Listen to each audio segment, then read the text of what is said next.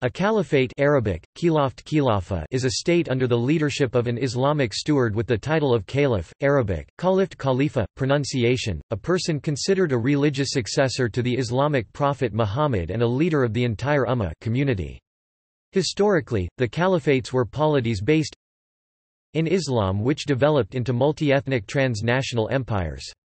During the medieval period, three major caliphates succeeded each other: the Rashidun Caliphate (632–661), the Umayyad Caliphate (661–750), and the Abbasid Caliphate (750–1258). In the fourth major caliphate, the Ottoman Caliphate, the rulers of the Ottoman Empire claimed caliphal authority from 1517. During the history of Islam, a few other Muslim states, almost all hereditary monarchies, have claimed to be caliphates. Prior to the rise of Muhammad and the unification of the tribes of Arabia under Islam, Arabs followed a pre-Islamic Arab polytheism, lived as self-governing sedentary and nomadic communities, and often raided their neighboring tribes. Following the early Muslim conquests of the Arabian Peninsula, the region became unified and most of the tribes adopted Islam. The first caliphate, the Rashidun Caliphate, was established immediately after Muhammad's death in 632. The four Rashidun caliphs, who directly succeeded Muhammad as leaders of the Muslim community, were chosen through shura, a process of community consultation that some consider to be an early form of Islamic democracy. The fourth caliph, Ali, who, unlike the prior three, was from the same clan as Muhammad Banu Hashim, is considered by Shia Muslims to be the first rightful caliph and imam after Muhammad.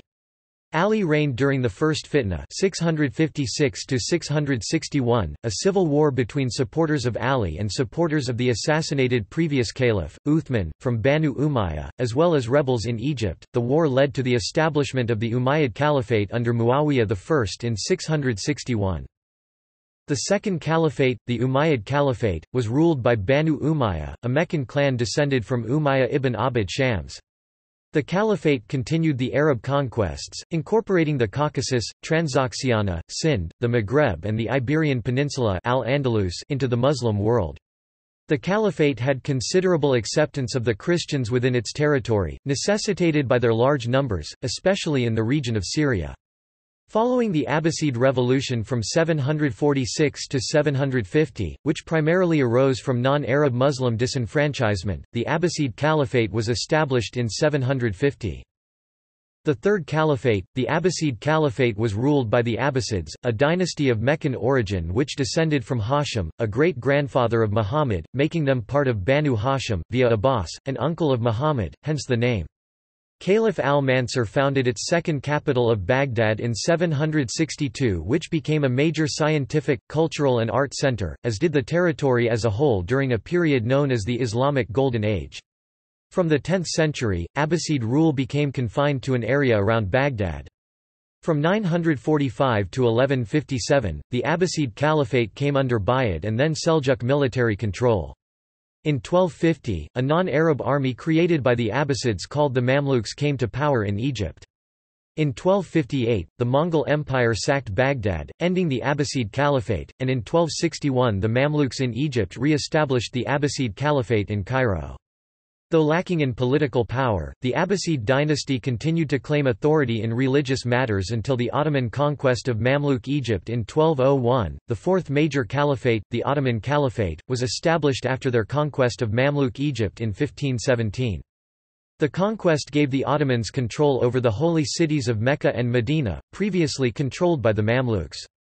The Ottomans gradually came to be viewed as the de facto leaders and representatives of the Muslim world. Following their defeat in World War I, their empire was partitioned by the United Kingdom and French Third Republic, and on 3 March 1924, the first president of the Turkish Republic, Mustafa Kemal Ataturk, as part of his reforms, constitutionally abolished the institution of the caliphate. A few other states that existed through history have called themselves caliphates, including the Ismaili Fatimid Caliphate in northeast Africa 909-1171, the Umayyad Caliphate of Córdoba in Iberia 929-1031, the Berber Almohad Caliphate in Morocco 1121-1269, and the Fula Sokoto Caliphate in present-day northern Nigeria 1804-1903. The Sunni branch of Islam stipulates that, as a head of state, a caliph may come to power in one of four ways, either through an election, through nomination, through a selection by a committee, or by force. Followers of Shia Islam, however, believe a caliph should be an imam chosen by God from the al-Bayt, the family of the house, referring to Muhammad's family. In the early 21st century, following the failure of the Arab Spring and defeat of the self-proclaimed Islamic State, there has seen a broad mainstream embrace of a collective Muslim identity by young Muslims, and the appeal of a caliphate as a idealized future Muslim state has grown ever stronger. Etymology. Before the advent of Islam, Arabian monarchs traditionally used the title Malik, king, ruler, or another from the same root. The term caliph derives from the Arabic word khalifa, khalif pronunciation, which means successor, steward, or deputy, and has traditionally been considered a shortening of Khalifat Rasul Allah, successor of the Messenger of God. However, studies of pre-Islamic texts suggest that the original meaning of the phrase was successor selected by God. Rashidun Caliphate 632 to 661. Succession to Muhammad. Shortly before his death, Muhammad called all the Muslims who had accompanied him on the final Hajj pilgrimage to gather around at a place known as Ghadir Qum. Muhammad gave a long sermon, part of which states, O people! Reflect on the Quran and comprehend its verses. Look into its clear verses and do not follow its ambiguous parts, for by Allah, none shall be able to explain to you its warnings and its mysteries, nor shall anyone clarify its interpretation, other than the one that I have grasped his hand, brought up beside myself, and lifted his arm, the one about whom I inform you that whomever I am his Mawla, this Ali is his Mawla, and he is Ali ibn Abi Talib, my brother, the executor of my will, Wasiyi, whose appointment as your guardian and leader has been sent down to me from Allah, the Mighty and the Majestic. This event has been narrated by both Shia and Sunni sources. In Medina, after the farewell pilgrimage and the event of Ghadir Qum, Muhammad ordered an army under the command of Usama bin Zayd. He commanded all the companions, except for his family, to go with Usama to Syria to avenge the Muslims' defeat at the Battle of Mu'tah. Muhammad gave Usama the banner of Islam on the 18th day of the Islamic month of Safar in the year 11 AH. Abu Bakr and Umar were among those that Muhammad commanded to join Usama's army, however, Abu Bakr and Umar resisted going under the command of Usama because they thought that he, who was 18 or 20 at the time, was too young to lead an army, despite Muhammad's teachings that age and standing in society did not necessarily correspond to being a good general. In response to these worries, the Prophet said, O Arabs! You are miserable because I have appointed Usama as your general, and you are raising questions if he is qualified to lead you in war. I know you are the same people who had raised the same question about his father. By God, Usama is qualified to be your general just as his father was qualified to be a general. Now obey his orders and go. Whenever Muhammad felt any relief from his fatal sickness, he would inquire as to whether Usama's army had left for Syria yet, and would continue urging his companions to leave for Syria. Muhammad even said, Usama's army must leave at once. May Allah curse those men who do not go with him. However, while a few companions were ready to join Usama's army, many other companions, including Abu Bakr and Umar, disobeyed Muhammad's orders. It is also noted that this was the only battle expedition where Muhammad urged his companions to go the battle no matter what. For other battles, if someone was unable to go to the fight, Muhammad would let them stay at home. It has been pointed out in history that the fact that Muhammad ordered his companions, but not his family, to leave Medina right before he knew he was about to die is proof that he did not intend for his companions to decide on his succession. This has served as an indication that, as Muhammad did not want his companions to be in Medina when he died, he did not want his companions to decide among themselves who would be his successor.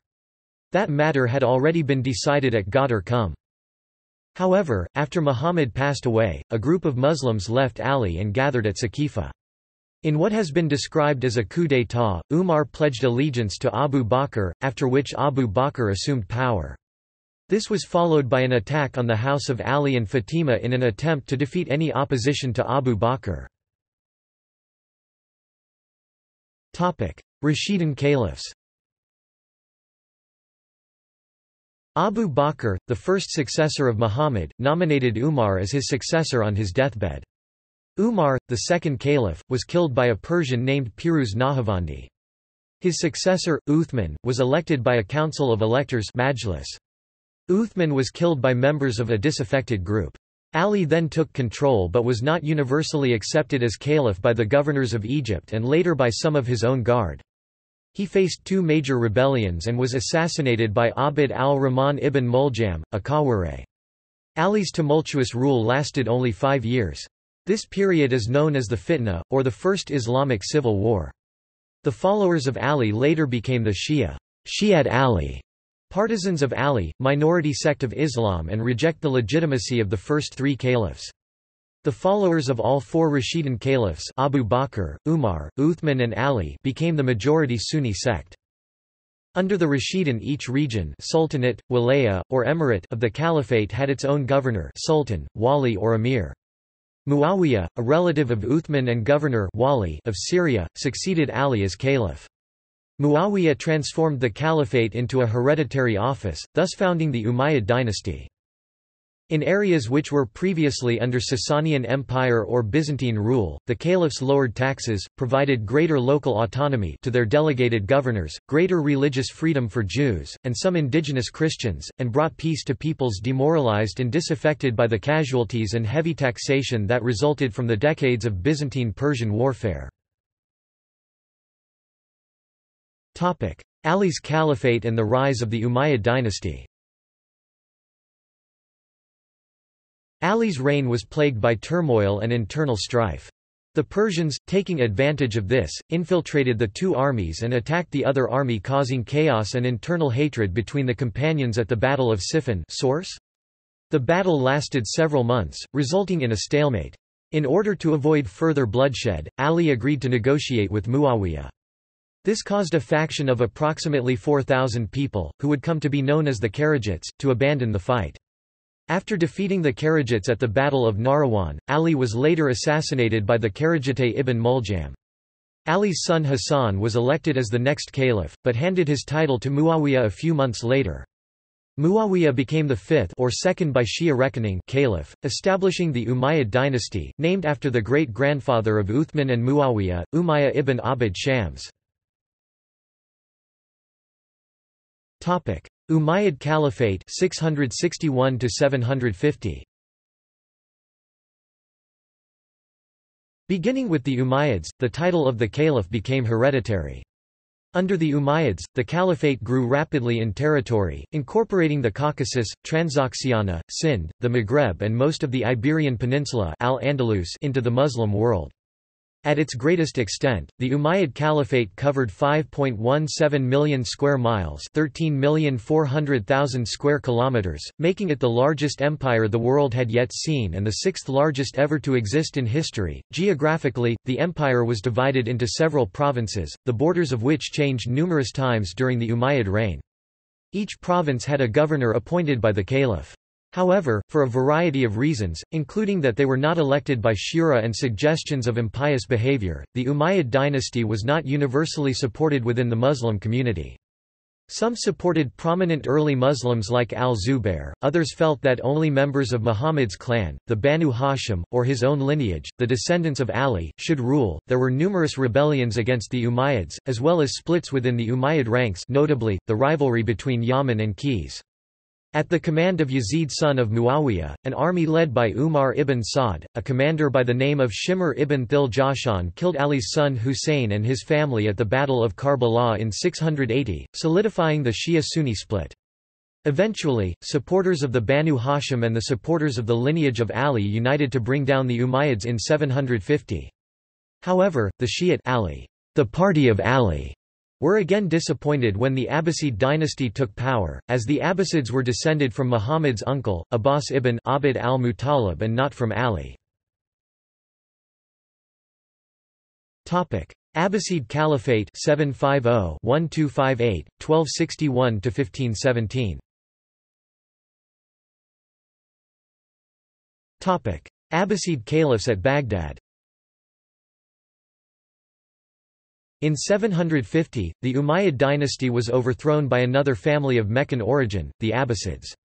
Their time represented a scientific, cultural and religious flowering. Islamic art and music also flourished significantly during their reign. Their major city and capital Baghdad began to flourish as a center of knowledge, culture and trade. This period of cultural fruition ended in 1258 with the sack of Baghdad by the Mongols under Hulagu Khan. The Abbasid Caliphate had however lost its effective power outside Iraq already by c. 920. By 945, the loss of power became official when the Buyids conquered Baghdad and all of Iraq. The empire fell apart and its parts were ruled for the next century by local dynasties. In the 9th century, the Abbasids created an army loyal only to their caliphate, composed predominantly of Turkic Cuman, Circassian and Georgian slave origin known as Mamluks. By 1250 the Mamluks came to power in Egypt. The Mamluk army, though often viewed negatively, both helped and hurt the caliphate. Early on, it provided the government with a stable force to address domestic and foreign problems. However, creation of this foreign army and al-Mutasim's transfer of the capital from Baghdad to Samarra created a division between the caliphate and the peoples they claimed to rule. In addition, the power of the Mamluks steadily grew until ar-Radi (934–41) was constrained to hand over most of the royal functions to Muhammad ibn Raik.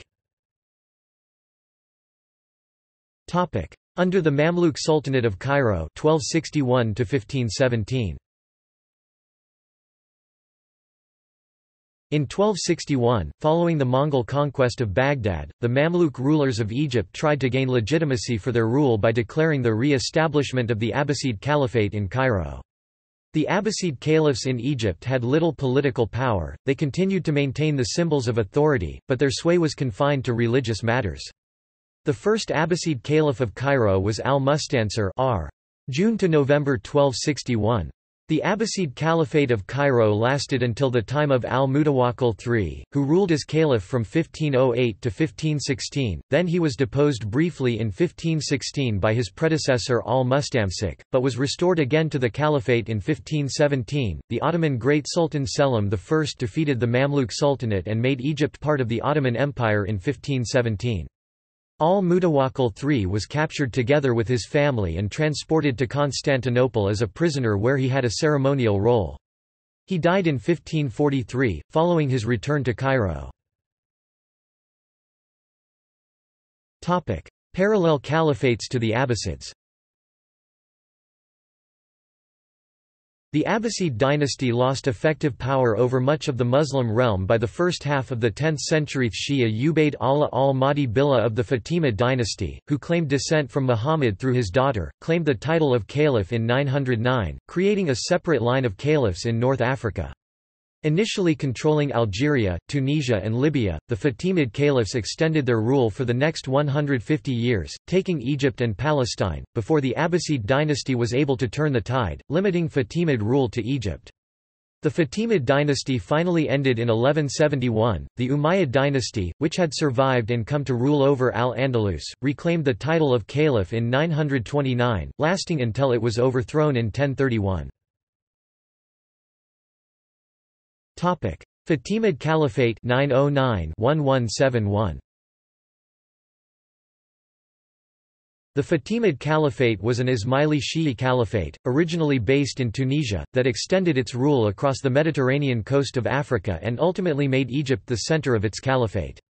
At its height, in addition to Egypt, the caliphate included varying areas of the Maghreb, Sicily, the Levant and the Hejaz. The Fatimids established the Tunisian city of Mahdia and made it their capital city, before conquering Egypt and building the city of Cairo there in 969. Thereafter, Cairo became the capital of the caliphate, with Egypt becoming the political, cultural and religious center of the state. Islam scholar Louis Massignon dubbed the 4th century AH, 10th century CE as the Ismaili century in the history of Islam. The term Fatimite is sometimes used to refer to the citizens of this caliphate. The ruling elite of the state belonged to the Ismaili branch of Shi'ism. The leaders of the dynasty were Ismaili imams and had a religious significance to Ismaili Muslims. They are also part of the chain of holders of the office of the caliphate, as recognized by some Muslims. Therefore, this constitutes a rare period in history in which the descendants of Ali, hence the name Fatimid, referring to Ali's wife Fatima, and the Caliphate were united to any degree, excepting the final period of the Rashidun Caliphate under Ali himself. The Caliphate was reputed to exercise a degree of religious tolerance towards non-Ismaili sects of Islam as well as towards Jews, Maltese Christians and Copts. Umayyad Caliphate of Córdoba 929-1031. During the Umayyad dynasty, the Iberian Peninsula was an integral province of the Umayyad Caliphate ruling from Damascus. The Umayyads lost the position of caliph in Damascus in 750, and Abd al-Rahman I became emir of Córdoba in 756 after 6 years in exile. Intent on regaining power, he defeated the existing Islamic rulers of the area who defied Umayyad rule and united various local fiefdoms into an emirate. Rulers of the emirate used the title emir or sultan until the 10th century, when Abd al-Rahman III was faced with the threat of invasion by the Fatimid Caliphate. To aid his fight against the invading Fatimids, who claimed the caliphate in opposition to the generally recognized Abbasid Caliph of Baghdad, al-Mu'tadid, Abd al-Rahman III claimed the title of caliph himself. This helped Abd al-Rahman III gain prestige with his subjects, and the title was retained after the Fatimids were repulsed. The rule of the caliphate is considered as the heyday of Muslim presence in the Iberian Peninsula, before it fragmented into various taifas in the 11th century. This period was characterized by a flourishing in technology, trade and culture. Many of the buildings of Al-Andalus were constructed in this period. Topic: Almohad Caliphate 1147 to 1269. The Almohad Caliphate, Berber languages, Imwadan, from Arabic Almhedon al-Mawahidin, the monotheists, or the unifiers, was a Moroccan Berber Muslim movement founded in the 12th century. The Almohad movement was started by Ibn Tumart among the Masmuda tribes of southern Morocco. The Almohads first established a Berber state in Tinmel in the Atlas Mountains in roughly 1120. The Almohads succeeded in overthrowing the Almoravid dynasty in governing Morocco by 1147, when Abd al-Mumin r. 1130–1163 conquered Marrakesh and declared himself caliph. They then extended their power over all of the Maghreb by 1159. Al-Andalus followed the fate of Africa, and all Islamic Iberia was under Almohad rule by 1172. The Almohad dominance of Iberia continued until 1212, when Muhammad al-Nasir (1199–1214) was defeated at the Battle of Las Navas de Tolosa in the Sierra Morena by an alliance of the Christian princes of Castile, Aragon, Navarre, and Portugal. Nearly all of the Moorish dominions in Iberia were lost soon after, with the great Moorish cities of Córdoba and Seville falling to the Christians in 1236 and 1248, respectively. The Almohads continued to rule in northern Africa until the piecemeal loss of territory through the revolt of tribes and districts enabled the rise of their most effective enemies, the Marinid dynasty, in 1215. The last representative of the line, Idris al-Wathiq, was reduced to the possession of Marrakesh, where he was murdered by a slave in 1269. The Marinids seized Marrakesh, ending the Almohad domination of the western Maghreb. Topic: Ottoman Caliphate 1517 to 1924.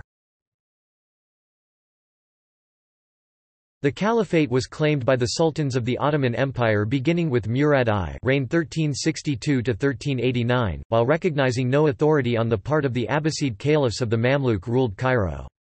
Hence the seat of the caliphate moved to the Ottoman capital of Edirne. In 1453, after Mehmed the Conqueror's conquest of Constantinople, the seat of the Ottomans moved to Constantinople, present-day Istanbul. In 1517, the Ottoman Sultan Selim I defeated and annexed the Mamluk Sultanate of Cairo into his empire. Through conquering and unifying Muslim lands, Selim I became the defender of the holy cities of Mecca and Medina, which further strengthened the Ottoman claim to the caliphate in the Muslim world. Ottomans gradually came to be viewed as the de facto leaders and representatives of the Islamic world. However, the earlier Ottoman caliphs did not officially bear the title of caliph in their documents of state, inscriptions, or coinage.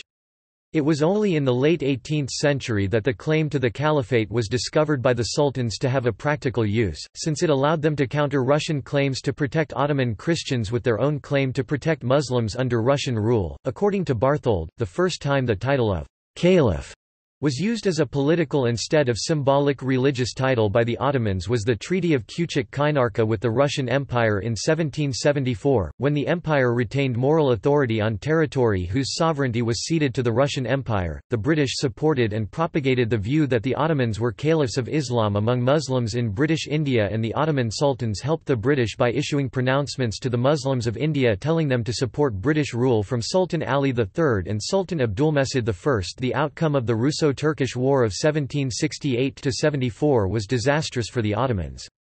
Large territories, including those with large Muslim populations, such as Crimea, were lost to the Russian Empire. However, the Ottomans under Abdul Hamid I claimed a diplomatic victory by being allowed to remain the religious leaders of Muslims in the now independent Crimea as part of the peace treaty. In return, Russia became the official protector of Christians in Ottoman territory. Around 1880, Sultan Abdul Hamid II reasserted the title as a way of countering Russian expansion into Muslim lands. His claim was most fervently accepted by the Muslims of British India. By the eve of World War I, the Ottoman state, despite its weakness relative to Europe, represented the largest and most powerful independent Islamic political entity. The Sultan also enjoyed some authority beyond the borders of his shrinking empire as Caliph of Muslims in Egypt, India, and Central Asia. In 1899, John Hay, U.S. Secretary of State, asked the American ambassador to Ottoman Turkey, Oscar Strauss, to approach Sultan Abdul Hamid II to use his position as Caliph to order the Tausug people of the Sultanate of Sulu in the Philippines to submit to American suzerainty and American military rule. The Sultan obliged them and wrote the letter, which was sent to Sulu via Mecca. As a result, the Sulu Mohammedans refused to join the insurrectionists and had placed themselves under the control of our army, thereby recognizing American sovereignty. Abolition of the Caliphate 1924. After the Armistice of Mudros of October 1918 with the military occupation of Constantinople and Treaty of Versailles 1919, the position of the Ottomans was uncertain. The movement to protect or restore the Ottomans gained force after the Treaty of Sèvres August 1920, which imposed the partitioning of the Ottoman Empire and gave Greece a powerful position in Anatolia, to the distress of the Turks. They called for help and the movement was the result. The movement had collapsed by late 1922. On 3 March 1924, the first president of the Turkish Republic, Mustafa Kemal Ataturk, as part of his reforms, constitutionally abolished the institution of the Caliphate. Its powers within Turkey were transferred to the Grand National Assembly of Turkey, the parliament of the newly formed Turkish Republic. The title was then claimed by Hussein bin Ali, Sharif of Mecca and Hejaz, leader of the Arab Revolt, but his kingdom was defeated and annexed by Ibn Saud in 1925. A summit was convened at Cairo in 1926 to discuss the revival of the Caliphate, but most Muslim countries did not participate and no action was taken to implement the summit's resolutions. Though the title Amir al-Mu'minin was adopted by the King of Morocco and by Muhammad Omar, former head of the Taliban of Afghanistan, neither claimed any legal standing or authority over Muslims outside the borders of their respective countries. Since the end of the Ottoman Empire, occasional demonstrations have been held calling for the re-establishment of the Caliphate. Organizations which call for the re-establishment of the Caliphate include Hizb ut Tahrir and the Muslim Brotherhood. Parallel caliphates to the Ottomans. Yogyakarta Caliphate 1755–2015. The Indonesian Sultan of Yogyakarta historically used Khalifatullah, Caliph of God, as one of his many titles. In 2015, Sultan Hamengkubuwono X renounced any claim to the caliphate in order to facilitate his daughter's inheritance of the throne, as the theological opinion of the time was that a woman may hold the secular office of sultan but not the spiritual office of caliph. Sokoto Caliphate 1804–1903. The Sokoto Caliphate was an Islamic state in what is now Nigeria led by Usman Dan Fodio. Founded during the Fulani War in the early 19th century, it controlled one of the most powerful empires in sub-Saharan Africa prior to European conquest and colonization. The caliphate remained extant through the colonial period and afterwards, though with reduced power. The current head of the Sokoto Caliphate is Saadu Abubakar. Khilafat movement 1919–24. The Khilafat movement was launched by Muslims in British India in 1920 to defend the Ottoman Caliphate at the end of the First World War, and it spread throughout the British colonial territories. It was strong in British India, where it formed a rallying point for some Indian Muslims as one of many anti-British Indian political movements. Its leaders included Muhammad Ali Jawhar, his brother Shaukat Ali and Maulana Abul Kalam Azad, Dr. Mukhtar Ahmed Ansari, Hakim Ajmal Khan and barrister Muhammad Jan Abbasi. For a time it was supported by Mohandas Karamchand Gandhi, who was a member of the Central Khilafat Committee. However, the movement lost its momentum after the abolition of the caliphate in 1924. After further arrests and flight of its leaders, and a series of offshoots splintered off from the main organization, the movement eventually died down and disbanded. Sharifian Caliphate 1924–25. The Sharifian Caliphate Arabic, Klaft Shrifat was an Arab caliphate proclaimed by the Sharifian rulers of Hejaz in 1924, in lieu of the Ottoman Caliphate. The idea of the Sharifian Caliphate had been floating around since at least the 15th century. Toward the end of the 19th century, it started to gain importance due to the decline of the Ottoman Empire, which was heavily defeated in the Russo-Turkish War of 1877–78. There is little evidence, however, that the idea of a Sharifian caliphate ever gained wide grassroots support in the Middle East or anywhere else for that matter. Non-political caliphates. Though non-political, some Sufi orders and the Ahmadiyya movement define themselves as caliphates. Their leaders are thus commonly referred to as caliphs. Sufi caliphates.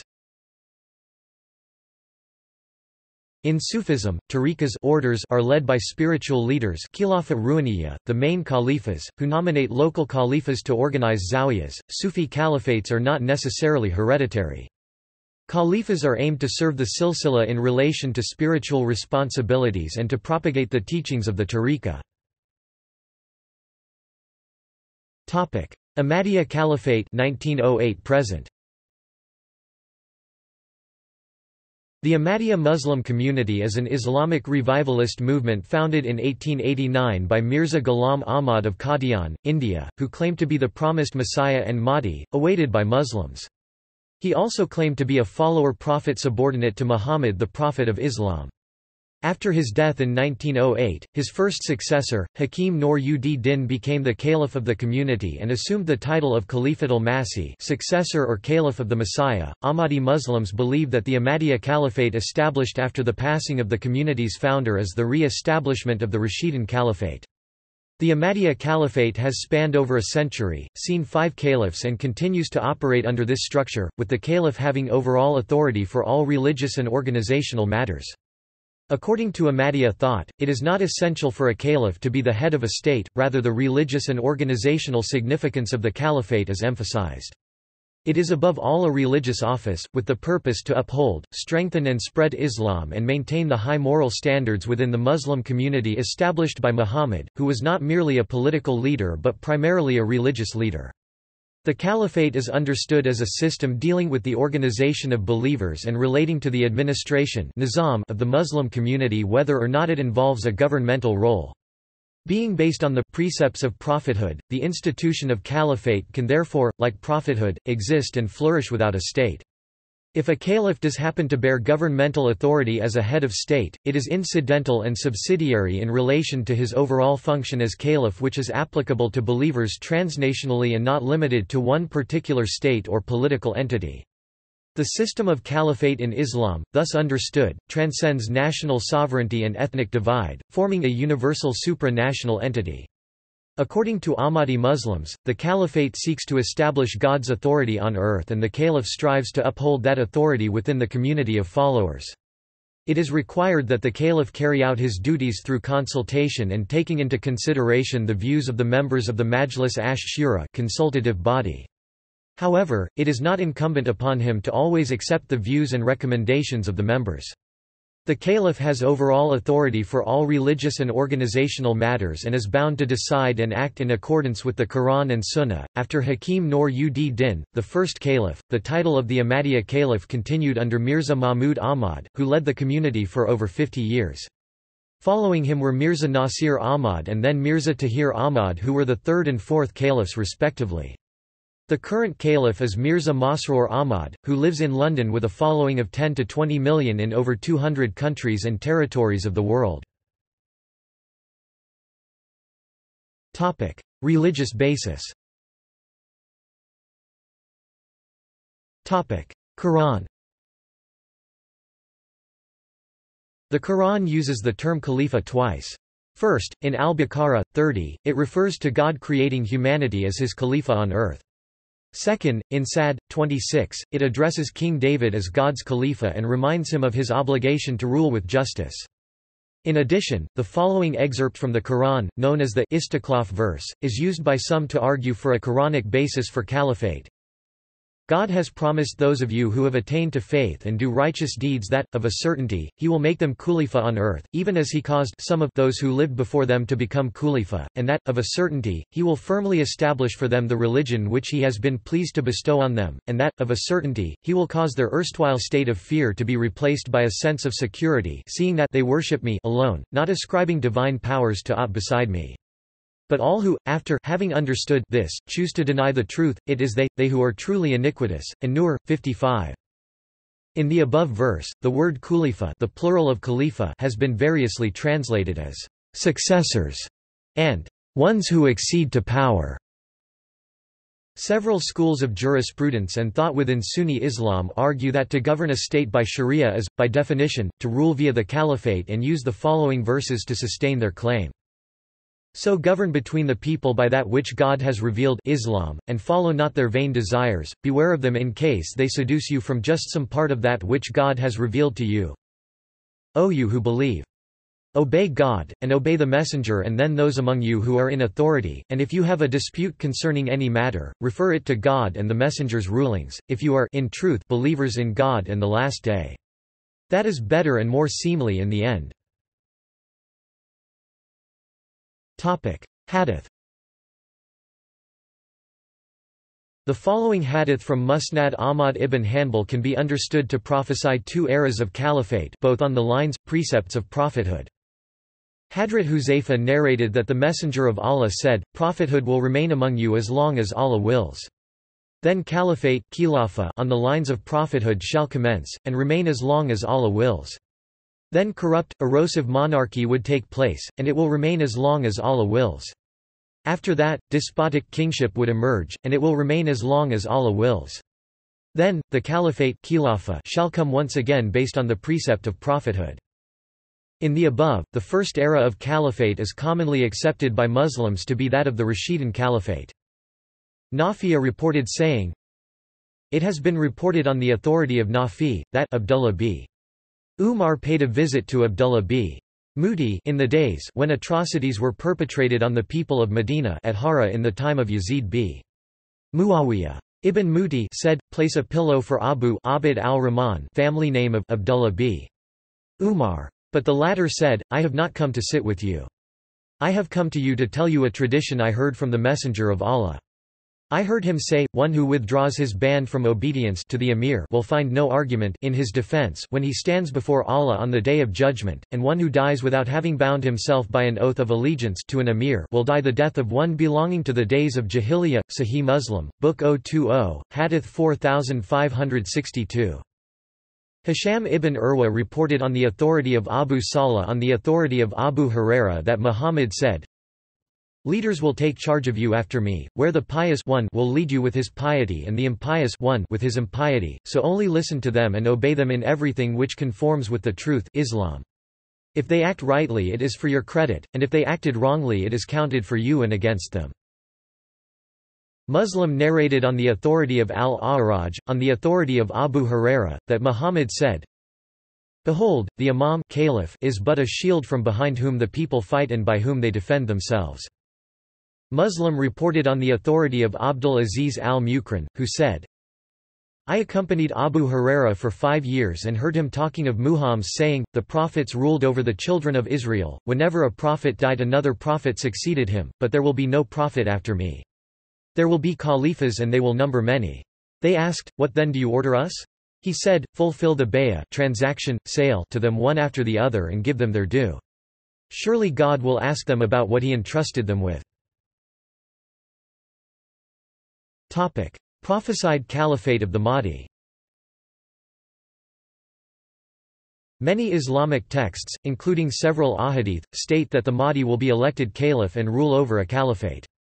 A number of Islamic figures titled themselves both caliph and al-Mahdi, including the first Abbasid caliph as Safa.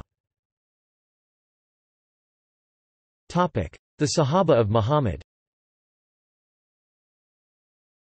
Al-Habab ibn al-Munthir said, when the Sahaba met in the wake of the death of Muhammad, at the Thaqifa hall of Bani Sa'idah, let there be one emir from us and one emir from you, meaning one from the Ansar and one from the Muhajirin. Upon this Abu Bakr replied, it is forbidden for Muslims to have 2 emirs rulers. Then he got up and addressed the Muslims. It has additionally been reported that Abu Bakr went on to say on the day of al-Saqifa, it is forbidden for Muslims to have 2 emirs, for this would cause differences in their affairs and concepts, their unity would be divided and disputes would break out amongst them. The sunnah would then be abandoned, the bid'ah innovations would spread and fitna would grow, and that is in no one's interests. The Sahaba agreed to this and selected Abu Bakr as their first caliph. Habab ibn Mundir, who suggested the idea of 2 emirs, corrected himself and was the first to give Abu Bakr the bay'ah. This indicates an ijma as Sahaba of all of the Sahaba. Ali ibn Abi Talib, who was attending the body of Muhammad at the time, also consented to this. Imam Ali, whom the Shia revere, said, people must have an emir where the believer works under his amara rule and under which the unbeliever would also benefit, until his rule ended by the end of his life. Ajal, the booty would be gathered, the enemy would be fought, the roots would be made safe, the strong one will return what he took from the weak till the tyrant would be contained, and not bother anyone. Views of Islamic theologians. Scholars like al-Mawardi, Ibn Hazm, Ahmad al-Kalkashandi, and al-Shah Rani stated that the global Muslim community can have only one leader at any given time. Al-Nawawi and Abd al-Jabbar ibn Ahmad declared it impermissible to give oaths of loyalty to more than one leader. Al-Joziri said, the Imams, scholars of the 4 schools of thought, may Allah have mercy on them, agree that the caliphate is an obligation, and that the Muslims must appoint a leader who would implement the injunctions of the religion, and give the oppressed justice against the oppressors. It is forbidden for Muslims to have 2 leaders in the world, whether in agreement or discord. Shia scholars have expressed similar opinions. However, the Shia school of thought states that the leader must not be appointed by the Islamic Ummah, but must be appointed by God. Al-Qurtubi said that the caliph is the pillar upon which other pillars rest, and said of the Quranic verse, indeed, man is made upon this earth a caliph. This ayah is a source in the selection of an imam, and a caliph, he is listened to and he is obeyed, for the word is united through him, and the ahkam laws of the caliph are implemented through him, and there is no difference regarding the obligation of that between the ummah. And Nawawi said sad face, the scholars consented that it is an obligation upon the Muslims to select a caliph. Al-Ghazali, when writing of the potential consequences of losing the caliphate, said, the judges will be suspended, the wilayat provinces will be nullified. The decrees of those in authority will not be executed and all the people will be on the verge of haram. Ibn Taymiyyah said, it is obligatory to know that the office in charge of commanding over the people, i.e., the post of the Khalifa, is one of the greatest obligations of the deen. In fact, there is no establishment of the deen except by it. Less than pre greater than pre greater than ... This is the opinion of the Salaf, such as al-Fudail ibn Iyad, Ahmad ibn Hanbal and others. Period of dormancy. Once the subject of intense conflict and rivalry amongst Muslim rulers, the caliphate lay dormant and largely unclaimed since the 1920s. For the vast majority of Muslims, the caliph as leader of the Ummah is cherished both as memory and ideal, as a time when Muslims enjoyed scientific and military superiority globally. The Islamic prophet Muhammad is reported to have prophesied, "Prophethood will remain with you for as long as Allah wills it to remain, then Allah will raise it up whenever He wills to raise it up. Afterwards, there will be a caliphate that follows the guidance of prophethood remaining with you for as long as Allah wills it to remain. Then, He will raise it up whenever He wills to raise it up. Afterwards, there will be a reign of violently oppressive rule and it will remain with you for as long as Allah wills it to remain. Then, there will be a reign of tyrannical rule and it will remain for as long as Allah wills it to remain. Then, Allah will raise it up whenever He wills to raise it up. Then, there will be a caliphate that follows the guidance of prophethood." Islamic State of Iraq and the Levant 2014–present. The group Tanzim Qaidat al-Jihad fi Balad al-Rafidain Al-Qaeda in Iraq formed as an affiliate of Al-Qaeda network of Islamist militants during the Iraq War. The group eventually expanded into Syria and rose to prominence as the Islamic State of Iraq and the Levant (ISIL) during the Syrian civil war. In the summer of 2014, the group launched the Northern Iraq Offensive, seizing the city of Mosul. The group declared itself a caliphate under Abu Bakr al-Baghdadi on 29 June 2014 and renamed itself as the Islamic State. ISIL's claim to be the highest authority of Muslims has been widely rejected. No prominent Muslim scholar has supported its declaration of caliphate. Even Salafi jihadist preachers accused the group of engaging in political showmanship and bringing disrepute to the notion of Islamic State. ISIL has been at war with armed forces including the Iraqi Army, the Syrian Army, the Free Syrian Army, Al-Nusra Front, Syrian Democratic Forces, and Iraqi Kurdistan's Peshmerga and People's Protection Units (YPG), along with a 60-nation coalition in its efforts to establish a de facto state on Iraqi and Syrian territory. Ahmadiyya view. The members of the Ahmadiyya community believe that the Ahmadiyya Caliphate Arabic, Khilafat is the continuation of the Islamic Caliphate, first being the Rashidun rightly guided Caliphate of righteous caliphs. This is believed to have been suspended with Ali, the son-in-law of Muhammad, and re-established with the appearance of Mirza Ghulam Ahmad (1835–1908), the founder of the movement, whom Ahmadis identify as the promised Messiah and Mahdi. Ahmadis maintain that in accordance with Quranic verses such as Quran 24:55 and numerous ahadith on the issue, Khilafah can only be established by God Himself and is a divine blessing given to those who believe and work righteousness and uphold the unity of God. Therefore, any movement to establish the Khilafah centered on human endeavors alone is bound to fail, particularly when the condition of the people diverges from the precepts of prophethood and they are as a result disunited. Their inability to establish a Khilafah caused fundamentally by the lack of righteousness in them. Although the Khalifa is elected, it is believed that God Himself directs the hearts of believers towards an individual.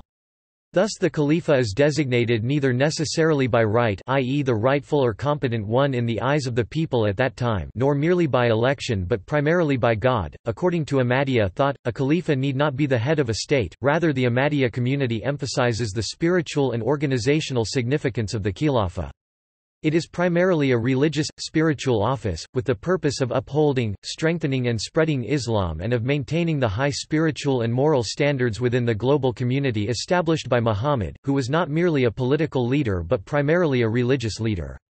If a Khalifa does happen to bear governmental authority as a head of state, it is incidental and subsidiary in relation to his overall function as Khalifa, which is applicable to believers transnationally and not limited to one particular state. Ahmadi Muslims believe that God has assured them that this caliphate will endure to the end of time, depending on their righteousness and faith in God. The Khalifa provides unity, security, moral direction and progress for the community. It is required that the Khalifa carry out his duties through consultation and taking into consideration the views of the members of the Shura consultative body. However, it is not incumbent upon him to always accept the views and recommendations of the members. The Khilafat al-Masih has overall authority for all religious and organizational matters and is bound to decide and act in accordance with the Quran and Sunnah. Islamic call. A number of Islamist political parties and mujahideen called for the restoration of the caliphate by uniting Muslim nations, either through political action, e.g., Hizb ut-Tahrir, or through force, e.g., al-Qaeda. Various Islamist movements gained momentum in recent years with the ultimate aim of establishing a caliphate. In 2014, ISIS made a claim to re-establishing the caliphate. Those advocating the re-establishment of a caliphate differed in their methodology and approach.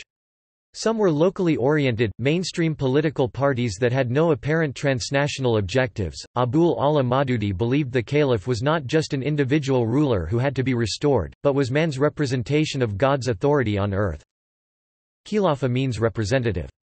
Man, according to Islam, is the representative of people. Is God's viceregent, that is to say, by virtue of the powers delegated to him, and within the limits prescribed by the Quran and the teaching of the Prophet, the caliph is required to exercise divine authority. The Muslim Brotherhood advocates pan-Islamic unity and the implementation of Islamic law. Founder Hassan al-Banna wrote about the restoration of the caliphate. One transnational group whose ideology was based specifically on restoring the caliphate as a pan-Islamic state is Hizb ut-Tahrir, literally, Party of Liberation. It is particularly strong in Central Asia and Europe and is growing in strength in the Arab world. It is based on the claim that Muslims can prove that God exists and that the Quran is the word of God. Hizb ut-Tahrir's stated strategy is a non-violent political and intellectual struggle. In Southeast Asia, groups such as Jama'ah Islamiyah aim to establish a caliphate across Indonesia, Malaysia, Brunei and parts of Thailand, the Philippines and Cambodia. Al-Qaeda's caliphate goals. Al-Qaeda has as one of its clearly stated goals the re-establishment of a caliphate. Its former leader, Osama bin Laden, called for Muslims to establish the righteous caliphate of our ummah. Al-Qaeda chiefs released a statement in 2005, under which, in what they call Phase 5, there will be an Islamic State, or caliphate. Al-Qaeda has named its internet newscast from Iraq, the Voice of the Caliphate. According to author and Egyptian native Lawrence Wright, Ayman al-Zawahiri, bin Laden's mentor and al-Qaeda's second-in-command until 2011, once sought to restore the caliphate, which had formally ended in 1924 following the dissolution of the Ottoman Empire but which had not exercised real power since the 13th century. Zawahiri believes that once the caliphate is re-established, Egypt would become a rallying point for the rest of the Islamic world, leading the jihad against the West. Then history would make a new turn, God willing.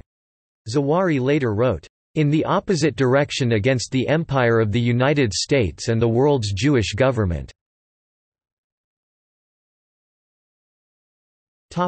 Opposition. Scholar Olivier Roy writes that, early on, Islamists replaced the concept of the caliphate with that of the emir. There were a number of reasons including, that according to the classical authors, a caliph must be a member of the tribe of the Prophet, the Quraysh. Moreover, caliphs ruled societies that the Islamists do not consider to have been Islamic, the Ottoman Empire. This is not the view of the majority of Islamist groups, as both the Muslim Brotherhood and Hizb ut-Tahrir view the Ottoman state as a caliphate. Government. Electing or appointing a caliph. In his book The Early Islamic Conquests 1981, Fred Donner argues that the standard Arabian practice during the early caliphates was for the prominent men of a kinship group, or tribe, to gather after a leader's death and elect a leader from amongst themselves, although there was no specified procedure for this shura, or consultative assembly. Candidates were usually from the same lineage as the deceased leader, but they were not necessarily his sons. Capable men who would lead well were preferred over an ineffectual direct heir, as there was no basis in the majority Sunni view that the head of state or governor should be chosen based on lineage alone. Since the Umayyads, all caliphates have been dynastic. Traditionally, Sunni Muslim madhabs all agreed that a caliph must be a descendant of the Quraysh. Al-Baqillani has said that the leader of the Muslims simply should be from the majority. Sunni belief. Following the death of Muhammad, a meeting took place at Saqifa. At that meeting, Abu Bakr was elected caliph by the Muslim community.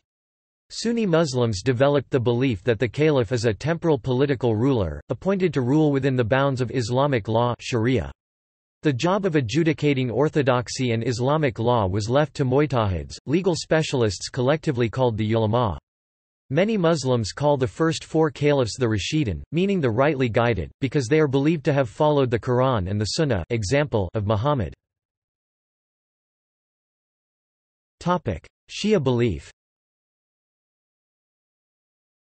The Shia believe in the imamate, a principle by which rulers are imams who are divinely chosen, infallible and sinless and must come from the al-Bayt regardless of majority opinion, shura or election. They claim that before his death, Muhammad had given many indications, in the Hadith of the Pond of Qum in particular, that he considered Ali, his cousin and son-in-law, as his successor. For the Twelvers, Ali and his 11 descendants, the 12 Imams, are believed to have been considered, even before their birth, as the only valid Islamic rulers appointed and decreed by God. Shia Muslims believe that all the Muslim caliphs following Muhammad's death to be illegitimate due to their unjust rule and that Muslims have no obligation to follow them, as the only guidance that was left behind, as ordained in the Hadith of the two weighty things, was the Islamic holy book, the Quran and Muhammad's family and offspring, who are believed to be infallible, therefore able to lead society and the Muslim community with complete justice and equity. The Prophet's own grandson, and third Shia Imam, Hussein ibn Ali led an uprising against injustice and the oppressive rule of the Muslim caliph at the time at the Battle of Karbala. Shia Muslims emphasize that values of social justice, and speaking out against oppression and tyranny are not merely moral values, but values essential to a person's religiosity. After these 12 imams, the potential caliphs, had passed, and in the absence of the possibility of a government headed by their imams, some Twelvers believe it was necessary that a system of Shi'i Islamic government based on the guardianship of the Islamic jurist be developed, due to the need for some form of government, where an Islamic jurist or faqih rules Muslims, suffices. However, this idea, developed by the Marja Ayatollah Ruhollah Khomeini and established in Iran, is not universally accepted among the Shia. Ismailis believe in the imamate principle mentioned above, but they need not be secular rulers as well. The Nizari continue to have a living imam, the current imam is the Aga Khan. The Tayyabi Ismaili have, since the year 1130, followed the imam's chief officer, the Dai al-Mutlaq, as they believe the imams are in a state of hiding. Majlis al-Shura. The Majlis al-Shura, literally, consultative assembly, was a representation of the idea of consultative governance. The importance of this is premised by the following verses of the Quran. Those who answer the call of their Lord and establish the prayer, and who conduct their affairs by shura are loved by God. 42-38. Consult them, the people, in their affairs. Then when you have taken a decision from them, put your trust in Allah. 3-159. The Majlis is also the means to elect a new caliph. Al-Mawardi has written that members of the Majlis should satisfy three conditions: they must be just, have enough knowledge to distinguish a good caliph from a bad one, and have sufficient wisdom and judgment to select the best caliph. Al-Mawardi also said that in emergencies when there is no caliphate and no majlis, the people themselves should create a majlis and select a list of candidates for caliph, then the majlis should select a caliph from the list of candidates. Some Islamist interpretations of the role of the Majlis al-Shura are the following. In an analysis of the Shura chapter of the Quran, Islamist author Sayyid Qutb argues that Islam only requires the ruler to consult with some of the representatives of the ruled and govern within the context of the Sharia. Taqiyuddin al-Nabhani, the founder of a transnational political movement devoted to the revival of the caliphate, writes that although the shura is an important part of the ruling structure of the Islamic caliphate, it is not one of its pillars, meaning that its neglect would not make a caliph's rule un-Islamic such as to justify a rebellion. However, the Muslim Brotherhood, the largest Islamic movement in Egypt, has toned down these Islamist views by accepting in principle that in the modern age the Majlis al-Shura is democracy, but during its governance of Egypt in 2013, the Muslim Brotherhood did not put that principle into practice. Accountability of rulers. Al-Mawardi said that if the rulers meet their Islamic responsibilities to the public, the people must obey their laws, but a caliph or ruler who becomes either unjust or severely ineffective must be impeached via the Majlis al-Shura. Al-Juwayni argued that Islam is the goal of the Ummah, so any ruler who deviates from this goal must be impeached. Al-Ghazali believed that oppression by a caliph is sufficient grounds for impeachment. Rather than just relying on impeachment, Ibn Hajar al-Asqalani stated that the people have an obligation to rebel if the caliph begins to act with no regard for Islamic law. Ibn Hajar al-Asqalani said that to ignore such a situation is haram, and those who cannot revolt from inside the caliphate should launch a struggle from outside. Al-Asqalani used two ayahs from the Quran to justify this. And they, the sinners on Qiyamah, will say, Our Lord, we obeyed our leaders and our chiefs, and they misled us from the right path. Our Lord, give them, the leaders, double the punishment you give us and curse them with a very great curse. 33-67-68. Islamic lawyers commented that when the rulers refuse to step down after being impeached through the Majlis, becoming dictators through the support of a corrupt army, if the majority is in agreement they have the option to launch a revolution. Many noted that this option is to be exercised only after factoring in the potential cost of life. Rule of law.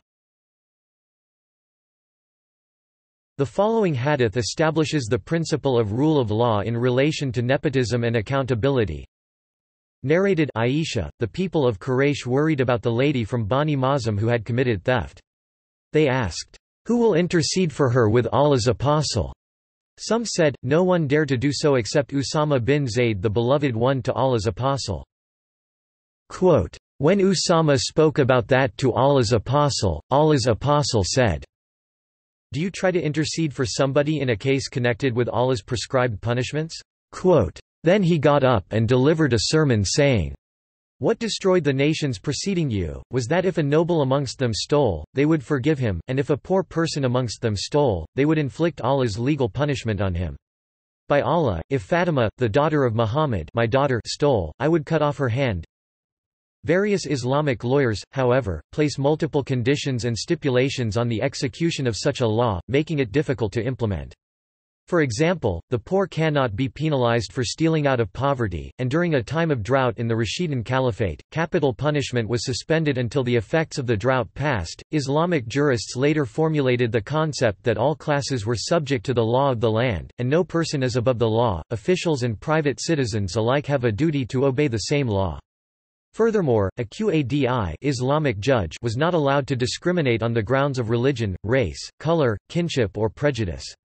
In a number of cases, caliphs had to appear before judges as they prepared to render their verdict. According to Noah Feldman, a law professor at Harvard University, the system of legal scholars and jurists responsible for the rule of law was replaced by the codification of Sharia by the Ottoman Empire in the early 19th century. Topic: Economy. During the Muslim agricultural revolution, the Caliphate understood that real incentives were needed to increase productivity and wealth and thus enhance tax revenues. A social transformation took place as a result of changing land ownership, giving individuals of any gender, ethnic or religious background the right to buy, sell, mortgage and inherit land for farming or any other purpose. Signatures were required on contracts for every major financial transaction concerning agriculture, industry, commerce and employment. Copies of the contract were usually kept by both parties involved. There are similarities between Islamic economics and leftist or socialist economic policies. Islamic jurists have argued that privatization of the origin of oil, gas and other fire-producing fuels, as well as lakes, waterways, and grazing land is forbidden. Some have even claimed that pasture might be applied to all agricultural land, though they are in the minority. The principle of public or joint ownership has been drawn by Muslim jurists from the following hadith of Muhammad, "The Muslims are partners in three, water, pastures and fire." Islamic jurists hold that, "in water, pastures and fire" includes other natural resources as well, including petroleum, and they specify that, "pastures" means land that is not privately owned, where people graze their animals. It does not include privately owned farm land, orchards, groves, etc., as it is a well-known fact that the companions of Prophet Muhammad held privately owned orchards and farm lands in the first Islamic state at Medina. They also make exceptions in the case of processing, packaging, and selling water, as long as there is no dire need for it by the people.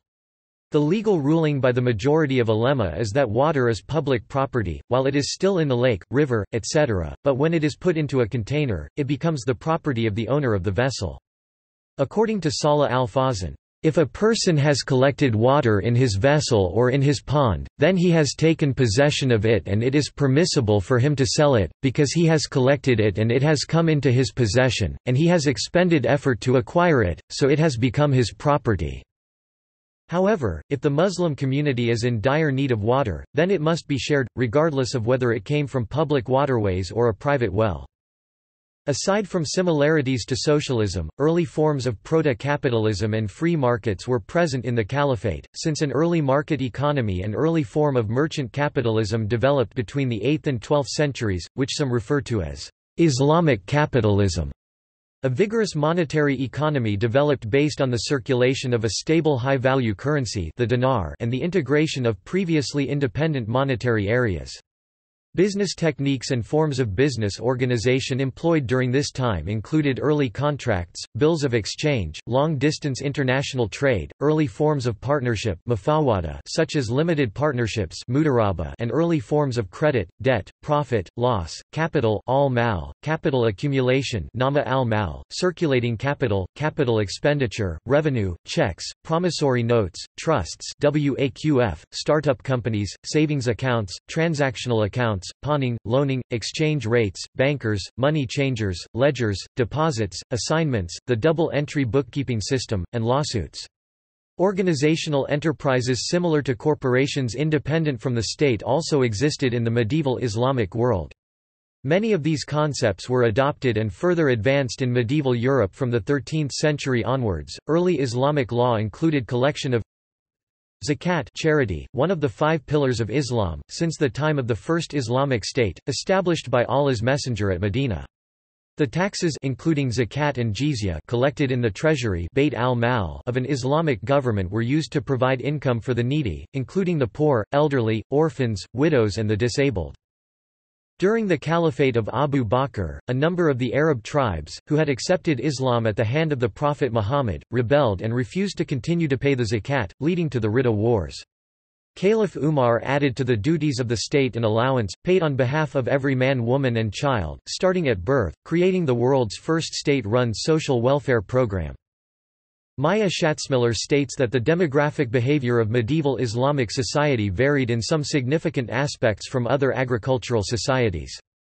Nomadic groups within places like the deserts of Egypt and Morocco maintained high birth rates compared to rural and urban populations, though periods of extremely high nomadic birth rates seem to have occurred in occasional surges rather than on a continuous basis.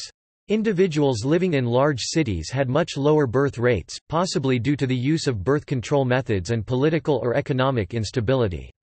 This led to population declines in some regions. While several studies have shown that Islamic scholars enjoyed a life expectancy of 59 to 75 years between the 11th and 13th centuries, the overall life expectancy of men in the same societies was lower. Factoring in infant mortality, Lawrence Conrad estimates the average lifespan in the early Islamic Caliphate to be above 35 years for the general population, compared to around 40 years for the population of classical Greece and 31 years for the population of 13th-century England. The early Islamic Empire also had the highest literacy rates among pre-modern societies, alongside the city of classical Athens in the 4th century BC, and later, China after the introduction of printing from the 10th century. One factor for the relatively high literacy rates in the early Islamic Empire was its parent-driven educational marketplace, as the state did not systematically subsidize educational services until the introduction of state funding under Nizam al-Mulk in the 11th century. Another factor was the diffusion of paper from China, which led to an efflorescence of books and written culture in Islamic society, thus papermaking technology transformed Islamic society and later, the rest of Afro-Eurasia from an oral to scribal culture, comparable to the later shifts from scribal to typographic culture, and from typographic culture to the Internet. Other factors include the widespread use of paper books in Islamic society, more so than any other previously existing society, the study and memorization of the Quran, flourishing commercial activity and the emergence of the maktab and madrasa educational institutions. Notable caliphs. Rashidun, righteously guided. Abu Bakr, first Rashidun caliph. Subdued rebel tribes in the Ridda Wars. Umar ibn al-Khattab, second Rashidun caliph. During his reign, the Islamic Empire expanded to include Egypt, Jerusalem and Persia.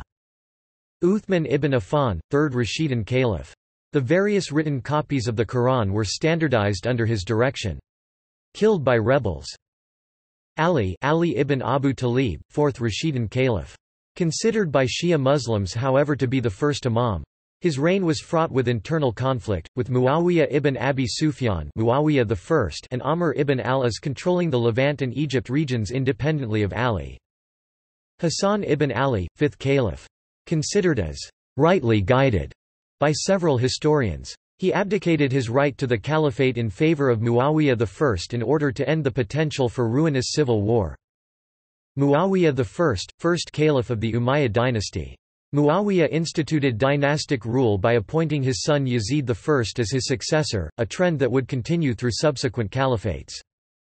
Umar ibn Abd al-Aziz, Umar II, Umayyad caliph who is considered one of the finest rulers in Muslim history. He is also considered by some, mainly Sunnis, to be among the rightly guided caliphs. Harun al-Rashid, Abbasid caliph during whose reign Baghdad became the world's prominent center of trade, learning and culture. Harun is the subject of many stories in the famous 1001 Nights. Al-Ma'mun, a great Abbasid patron of Islamic philosophy and science. Suleiman the Magnificent, an Ottoman caliph during whose reign the Ottoman Empire reached its zenith. Abdul Hamid II, last Ottoman caliph to rule with independent, absolute power. Abdulmecid II, last caliph of the Ottoman dynasty. Nominally the 37th head of the Ottoman dynasty. See also: Al-Muhajirun, Emirate, Islamic State of Iraq and the Levant, Khanate, List of transcontinental countries, Shah, Sheikh al-Islam, Worldwide Caliphate. References. Citations.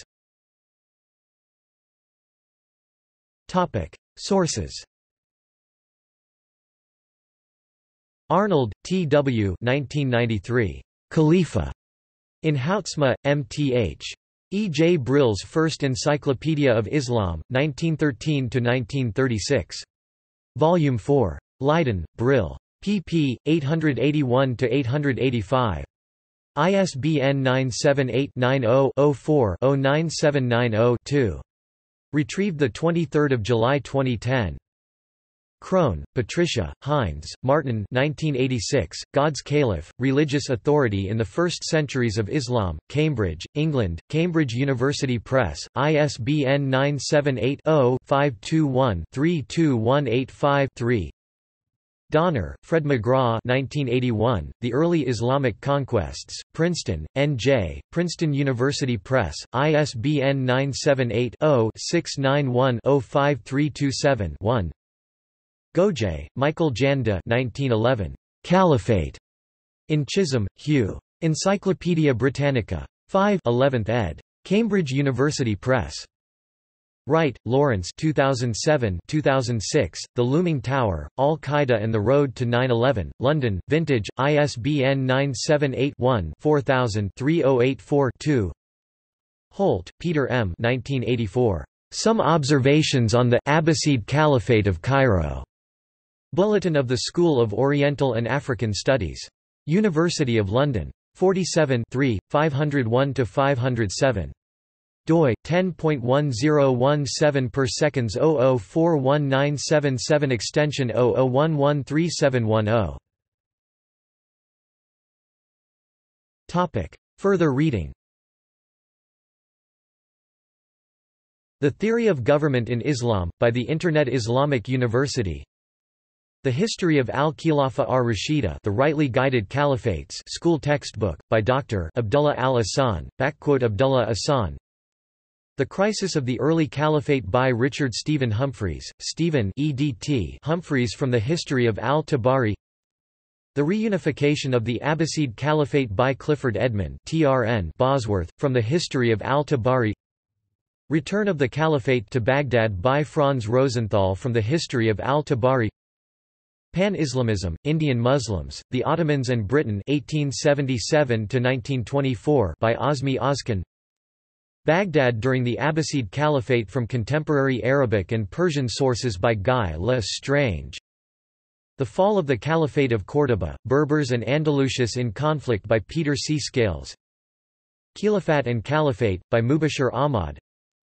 The Abolition of the Caliphate, from The Economist 8 March 1924.